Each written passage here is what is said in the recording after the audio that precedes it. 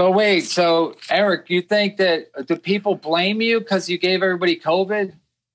I don't think I gave anybody. No, I'm joking, of course. No, I know, but I actually don't. You know what's crazy? I hung Who out got it first? Who got tested first and got tested positive? Wil Sylvince a week before me, but he wasn't there, so I don't know who. Kevin, how's that make you feel? Well, he survived it, didn't he? Wait, so and then Will got it, and then other people started to get it, but nobody knows how they got it and where. Yeah, but Will could have been somewhere else, and they got it from Will being somewhere else. The thing is, it's I just think that something's going on with this fucking thing where they don't. They're basically saying it's like when AIDS was going around. They're like, just wear a condom. That's what we think is going on. So with the masks are probably. But the masks aren't even working. Like the numbers keep going up. Everyone's wearing masks. Who's not wearing a mask now? Fauci in the beginning said that they don't work. Then he went back. No, he said that because he didn't want people to. He wanted the hospital, the first respond, not the first responders. What do you call the first line of the nurses and doctors? He wanted them to be able to get them first, so they were worried about the supply. But I'm saying, like, now it's like, why are the numbers spiking now? I know the weather, but like, isn't everyone wearing a mask? I mean, yeah, it seems like it. And like, Will can wear a mask even when he's doing stand-up because you don't understand him without a mask or with a mask. So what's the point? You had a great scene with Will in Crashing. Did you ever watch it?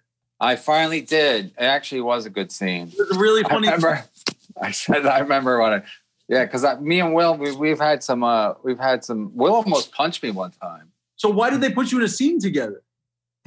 I don't know if they knew or it's just an accident, but yeah. But when I heard I was doing it with Will, I'm like, I won't be acting. So that was like Eminem playing a rapper in 8 Mile. Yeah, but that wasn't. I ad-libbed the stuff that they kept in. I ad-libbed it because I really think like Will keeps the accent just so he can make jokes about it. You were good at playing you. Otherwise, just another black dude. You were really good at playing you. It's not easy, Chad. No, I'm being honest. I mean, as a compliment, that was the best. That was like Kevin. It was like the Kevin we love. You got to bring it. That was hilarious, and it was such a Kevin complaint too. That was what's so great about it. It's like it was scripted, but it was like a Kevin complaint. Well, no, they scripted, I think, and whatever. I learned from Half Baked when I was in Half Baked. Like you got to be ready for these fucking. Anyway, so we did the line as it was, and then we did the scene, and then Judd goes, "Okay, now just improvise." And it seemed like we were improvising for a long time, and then at the very, very end, I got a big laugh, and then they stopped. It wasn't that though. I got a big laugh, like the whole room laughed, which I guess they can't even use because. Anyway, I don't even know. What was it like? But they didn't keep that in. But then I was like, when they were done, I'm like, okay, I was kind of relieved because I was like, we were ad-libbing for a long time. And when you're ad-libbing and no one's laughing, because they're not supposed to laugh, but when no one's laughing, you're like, is this even funny? But then, like I said, the last thing I said got a laugh. They didn't use it, but it was like, okay, I guess that's the cum shot where, even though they didn't use it. Kevin, as a thespian, what was it like working with Apatow? Well, he was all the way on the other side of the room. So I was more working with Will, and working with Will was a delight. He's a great actor. And no, what's funny, me and Will don't even get along. We never really have. We haven't for a long time. And then we did Crashing, and then we did some dates with Louis. So and then when we're done Crashing, we were kind of like we're civil for a while, and then that evaporated. And then when we did some dates with Louis, then we were civil for a while after that, and then that evaporates. And I'm like, Will, you really? Because I didn't care. I got a lot of beefs. Will probably has only a couple, so I have a lot. So I don't care if I keep the beef with Will active. So as far as I'm concerned, I'd rather just get along with the guy at this point because I don't really. At this point, I'm like, I don't really need the beef with you, Will. But I think he's hanging on to it because I think he thinks I'm like bad news or something like whatever. He can do better. To be fair, Will's a bit of a star fucker. And I think he, you know, if I was famous, he would be very, very, very nice to me. What's all this, Will? Oh, Allie Reeson doing Seth Meyers. Allie who? Allie Reeson. I've never seen her in my entire life. She's doing Seth fucking Meyers, and it's like an open mic now. What's that matter? I mean, and they just take anybody now. Not my fault. You.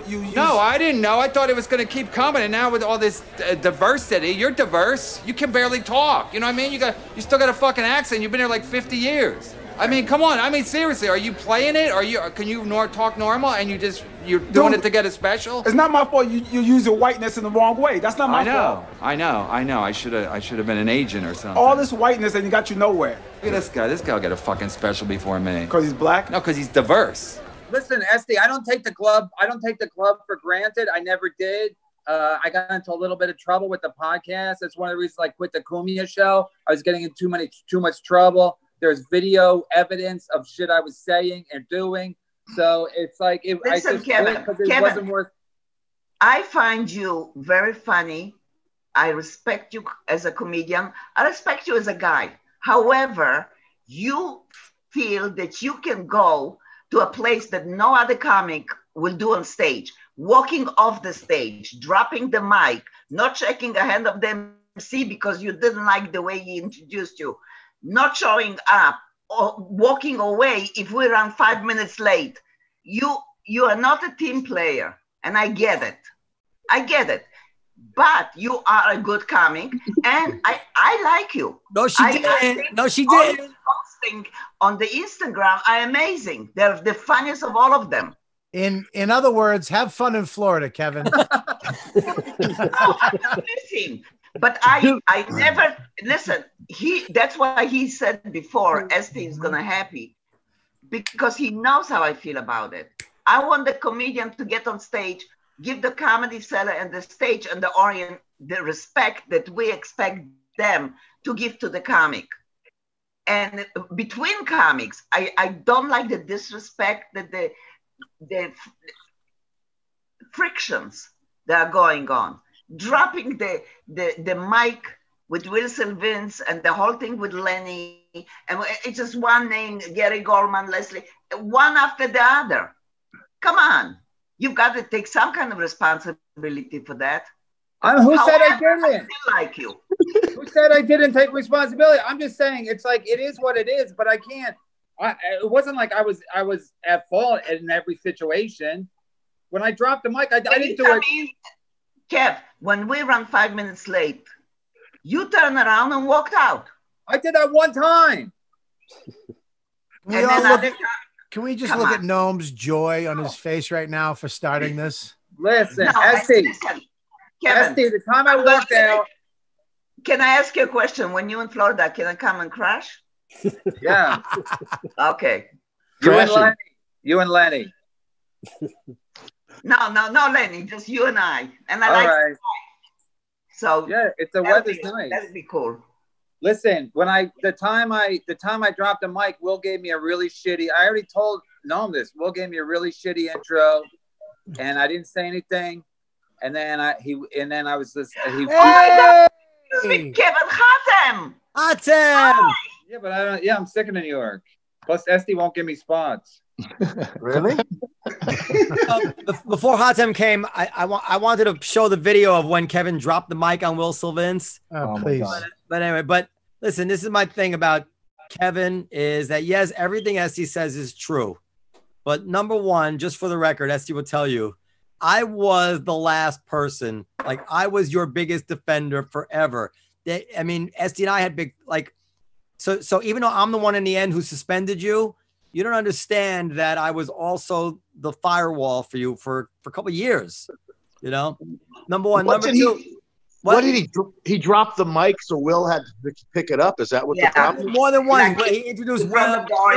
He just like very disrespectful. Oh no! When he finished his spot, Will would come back. The MC finished, and Kevin and Will would go reach his hand out for the mic, and Kevin would just drop it. And of course, you know, there's a racial. Mark finds it funny. There's a racial element. There actually is a racial element to that of a white guy dropping it and a black guy having to bend down and pick it up, and that's and what he whispered. He didn't mean it racially, though. No, of course he didn't. No, Of course he didn't. But the other thing is this. I actually think it shouldn't matter that Kevin does all that stuff. I mean, yeah, not showing up for spots. Yeah. You know, it's a comedian. I mean, it is a comedy show. It's like... No, listen, Kevin has an uncanny sense of soft spots, and he hits people, and people react. It's a button pusher. Well, am I right, Kevin? I mean, yeah, I don't even know. I mean, I'm just evolving as a performer. Okay. But I want to say this. I want to say this. Estee, tell me if I'm wrong, Estee. I try to think about it.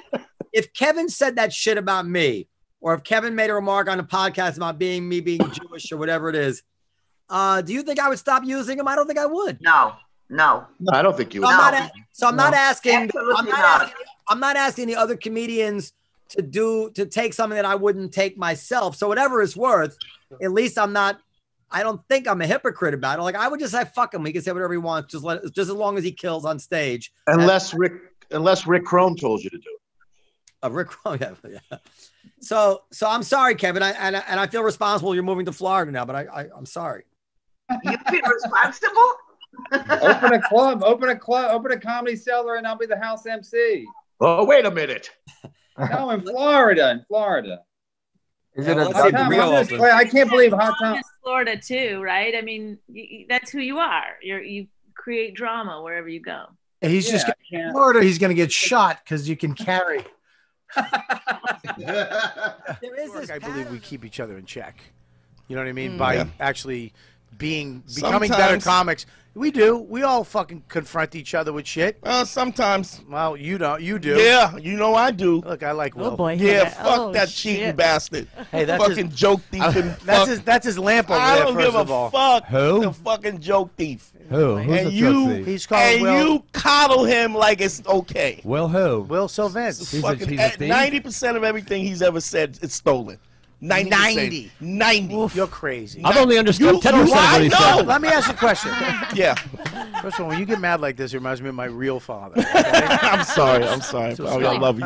Wait, have you ever confronted Will? Yeah. And what's all he the say? time. What's he say? All the time. But he tells me people are thieves. He's the fucking thief. He says to me so and so stealing Patrice's bit. And who's so and so? He steals I can't say everything. it. Yeah, don't say.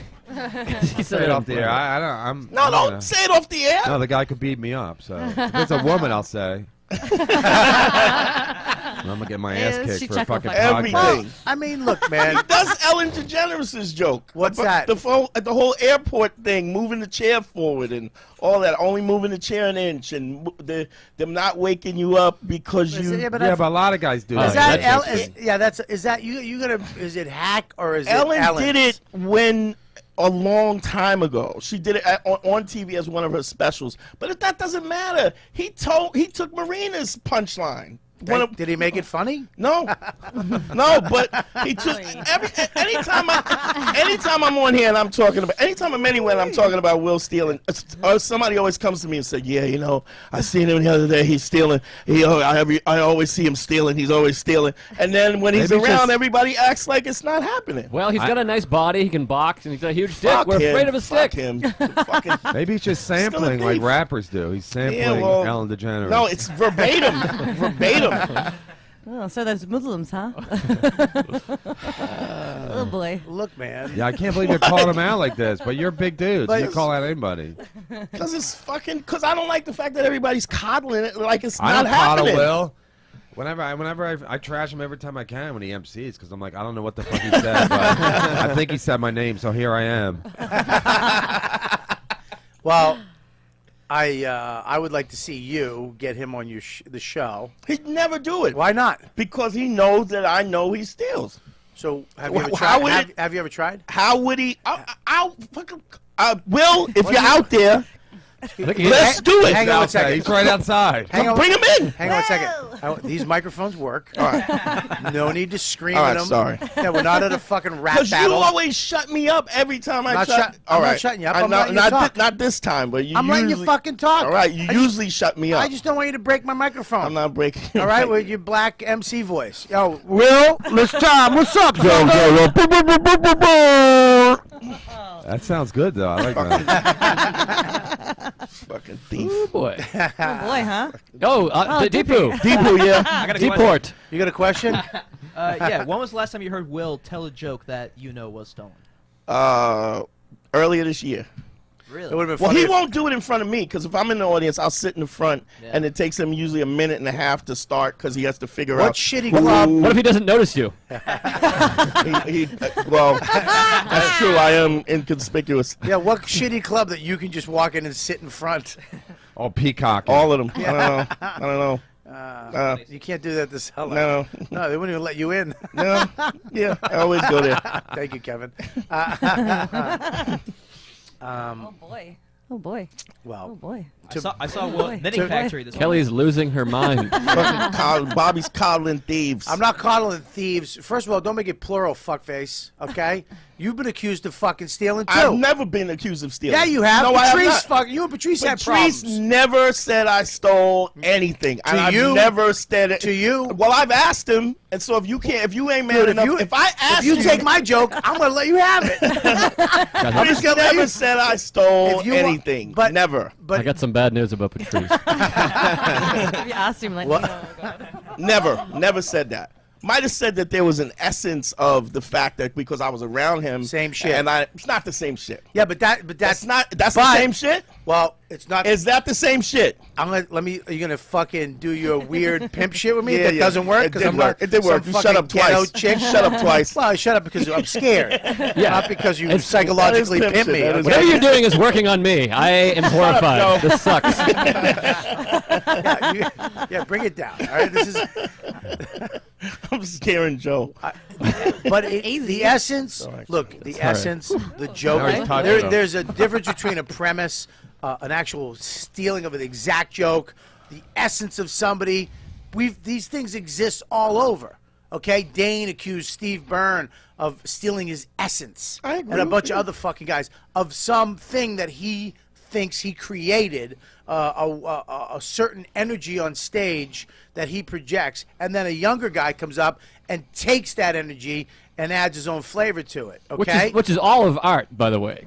Well, it's just some form of doing Thank something you, that Joe. came before. It's, people's thumbprints are all over I agree. everything. But I'm explaining what I mean by understand that. I understand that. Right. And what I'm saying to you is, Wil Sylvince stole jokes verbatim from people that he saw and did them on stage several times throughout the course of all the years that I've known him since 1992 when I met Will. Can I say something else? I've actually talked to him about this, and he's explained. And I've talked to you about shit too. Okay.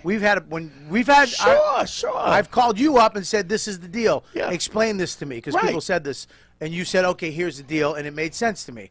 I called Will up and talked to him, and he made sense to me. Okay. So as far as I don't have, first of all, number one, I don't have time in my life to go review Will and fucking quarter and make notes and then come back and be like, you know what, you were right. I have too much shit to do. I don't disagree with that. What I'm saying But don't is, say I coddle motherfuckers. Will is my friend, okay, for a long time. We're in a crew together. You, me, Keith, Norton, Voss. We're all in the same thing, okay? Right. So okay. as far as him, I'm not coddling him, but I've talked to him about it, and like I talked to you about it. It made sense. So your beef with him is your beef. If you want to take it on your show or take it up in front of him, and then I could find out and see what the fuck he says to you personally, maybe he says something different to you. But as far as I go, I talked to him about it. So I'm not coddling anybody. I don't fucking coddle people. Okay. I don't have time in my life to coddle anybody. But I'm not gonna go and fucking investigate and accuse somebody. But you also don't watch. You also don't watch other No, I don't. comics, and you're not watching comics. And what I'm No. saying to you, You're right. what I'm saying, I'm 'Cause going, you're a thief. I'm saying, I'm saying to you that I have seen him directly, verbatim, steal jokes. I have not. That there is no There's no it sounded right or nothing. I'm not going to accuse him of anything because he gave me that lamp over there. Okay. Fair enough. And if I accuse That's him, a nice lamp. he might come back and take that lamp. Fair enough. All right? Fair and enough. I like that lamp now. Did he steal the lamp? Did he steal it? Yeah, from a Duran Duran video. I heard he's a fucking thief. No, it's a bust of his cock. Bust of his cock. He's got a big dick. Um, And pointy, evidently. It's funny too. That was a stretch. Just to switch topics here for a second. I just want to say thank you to everybody who on Twitter, Facebook, Instagram, all the social media, and friends, all my friends who reached out to me about my dog Kelby dying. I did. I'm sorry about that, bro. Yeah. Sorry, it's a bad time. I was trying to do the gag where go on about your dogs. He's dead. He passed away. Yeah. How old was your dog? He was 22. You have No, I'm kidding. You have more than one dog, He was right? 15. He was 15. You have one dog? I have two dogs. We got Kelby. Now he has one dog. What? Wow. Jesus Christ, Scopo. Come on. Wow. God damn it. Come on. I'm just blown away. I didn't know he knows arithmetic. That was impressive. Yeah, you should have gave that one to Kevin. I got me and Dawn got Kelby when we first started living together in L.A. But how old's 15? Like 100 or 80? I don't know. What is the math on that? 7 years 105. per year. What is it? 105. 30, 40. 85. 105. But I've heard it's not actually like just each year is 7 years because it starts to like the middle year. It's not a perfect science. I think after 10 it doubles. Oh really? I don't know. Nah, it's like 105. It's an algorithm. Yeah, we got him. I think there's always that point of your relationship where you want something else to connect you, and he kind of was that thing. Like when living together isn't enough, you need like a kid or a dog Or anal. Or anal. We'll always have anal. I've never done anal. What? With my Never? wife. Oh, Really? she's done it. Yeah. Yeah. I fucked this Italian broad in Boston all the time in the ass. In the butt. Italian broad. So we got him. What are you doing? I'm retweeting your thing. Well, we don't need you to retweet it. They're Your listening. big I want wood them to phone listen. is fucking. Can we get through the sad dog thing so we can get into the anal? Well, he brings up his peacock fists, and I'm fucking mesmerized by his peacock. Shiny. You can't see. Fucking Christ! I'm blinding light. I don't know if enough people have an idea of what the presence of Dante is like in the room because they might just be listening and they don't know what the fuck we're talking about. Yeah, it's hard to fucking be yourself because I want to just go Will's and ask. I literally want to erase Will's phone number in my phone in front of Dante so he'll stop yelling at me. But I have to. I love you, Bobby. I literally love you. When I was talking to him, my toenails were curled into the floor. That's how scared I was. You know about crack? From the show. Thank you. Thank you.